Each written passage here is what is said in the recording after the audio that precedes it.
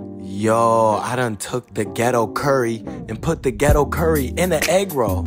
Let's get it, Broke Pocket Boy style. For these ghetto curry egg rolls, start out with seasoning your chicken with chicken seasoning, pepper, paprika, and curry powder. Get those bad things going in a nice hot pan to develop that color and that flavor. You're also gonna wanna hit it with some butter to develop that sauce. You can really do this recipe however you want to, y'all, just like any other recipe. Don't let nobody tell y'all nothing. I threw in 2 cans of crushed tomatoes, some onions, and some mushroom because I figured I wanted these egg rolls to have some type of body. Also add in some oyster sauce to anything, y'all. Game changer. Basically what you're doing throughout this recipe is covering to let all those flavors marinate and then uncovering to let it reduce, and just keep doing that to build the flavor. During the last stage of this, you're gonna hit it with some heavy cream as well as the rest of your chicken. Make sure that it's all thickened up so that it's not gonna be oozing out of the egg roll wrapper. The consistency should be something like this, and now we're ready to roll. Make sure you have your flour and water paste to help seal the egg rolls, and then you're gonna start with about a tablespoon of filling. If the filling's too warm or too loose, this is gonna be a mess, y'all. Just make sure that it's thick and that it's cooled down. Pop them in the air fryer for about 20 minutes and you'll definitely be able to tell when they're done.